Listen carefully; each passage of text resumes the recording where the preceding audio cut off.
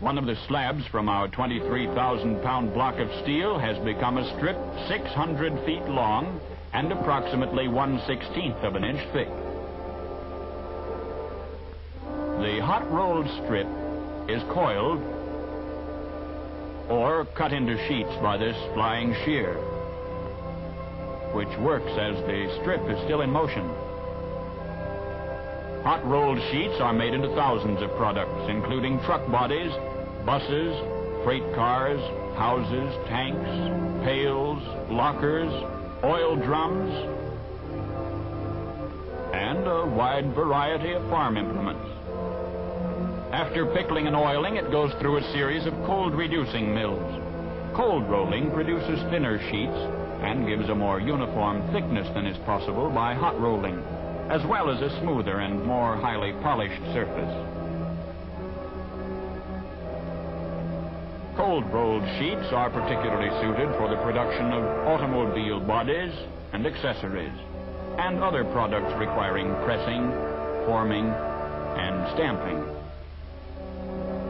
such as kitchen cabinets, refrigerators, stoves, and other domestic appliances. Also office furniture, filing cabinets, and other office equipment. Another cold-rolled steel product is tin plate, from which tin cans are made. After the cold reduction, the strip is washed and dried, then annealed to soften the steel. Then it's put through a temper mill, in which the strip is given the proper temper and shape to produce a flat sheet when sheared. In the standard process of tin coating, the strip is cut into sheets, pickled, and then passed through a bath of molten tin, a controlled coating of which adheres to the surfaces. A recent development in tin plating is the electrolytic method, in which cold-rolled strip is tin-plated by passing it through an electroplating bath. Here, an electric current deposits a thin coating of tin on both sides of the strip, which is later cut into sheets. During processing, sheets from both methods are carefully inspected for weight and possible imperfections. Feminine eyes are famous for their ability to spot the slightest flaw. Tin plate is used principally in the production of so-called tin cans, which are used for storing and preserving foods of various kinds, as well as chemicals, cosmetics, and innumerable products. Large quantities are used for bottle caps. Tin plate is also used for kitchen utensils, toys, and similar articles. Returning to the hot mill, we see other slabs being made into steel plates. First, they go through a series of roughing stands. The finishing stands complete the reduction, and we have plates from 3/16 to 3/4 inch in thickness.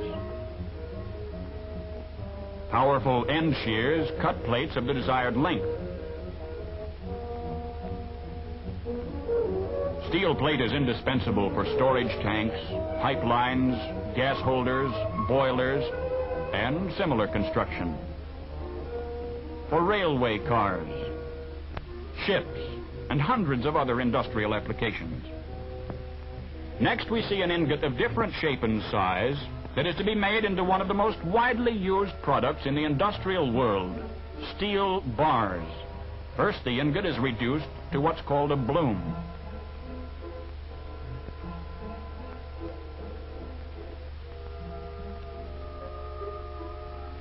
The bloom passes through a series of roll stands, further reducing the cross-section and increasing the length.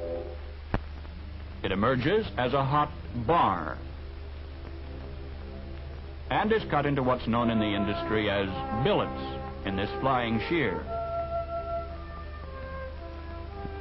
After being reheated, the billets pass through roughing stands,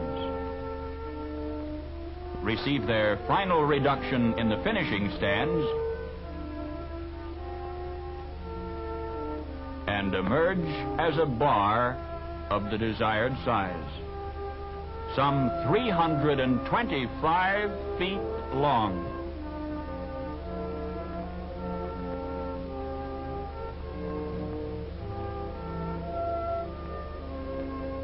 After cooling, most bars are cut to desired length. Some, still red hot, are rolled into coils.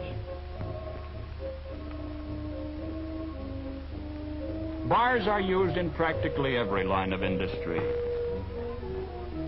They're forged into crankshafts, axles, bumper bars, springs, bolts and rivets, bars for agricultural implements, reinforcement bars used to strengthen concrete construction in buildings, bridges, and dams, and for an infinite variety of other structural uses. This ingot does not look much like a railway rail, does it? Let's see how modern mechanical ingenuity makes the transformation. In the bloomer, it's passed back and forth between the rolls.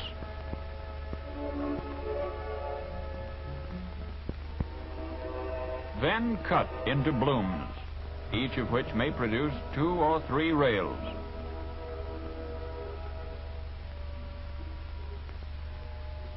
After reheating, roughing rolls reduce the cross-section and increase the length. Then back and forth go the rail bars through 3 stands in the mill, growing longer with each pass and smaller in cross-section until they're reduced to the desired size.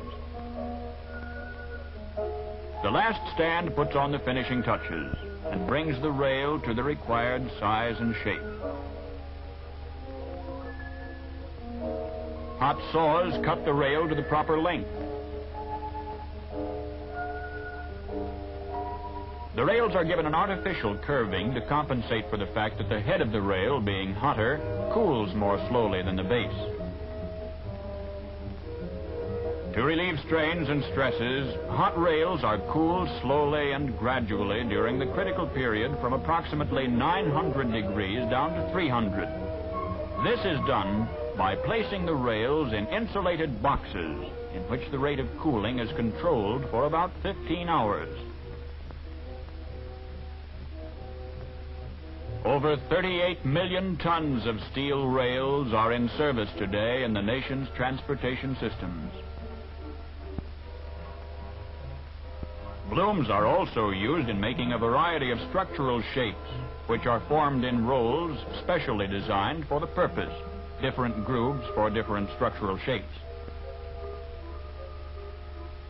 In the finishing stands, the structural shape takes on its final form and emerges as an I-beam.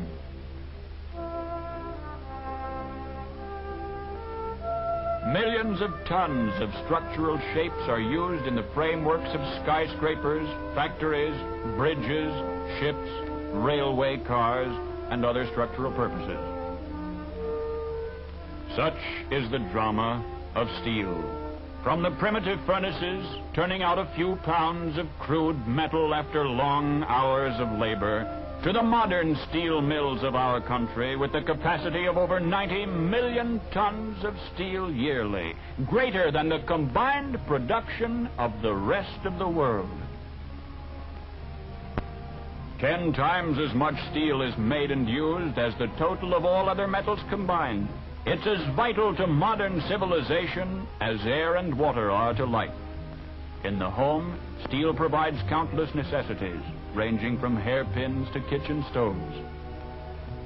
In transportation, all the way from spikes to streamlined trains. On the farm, from hoes to combines.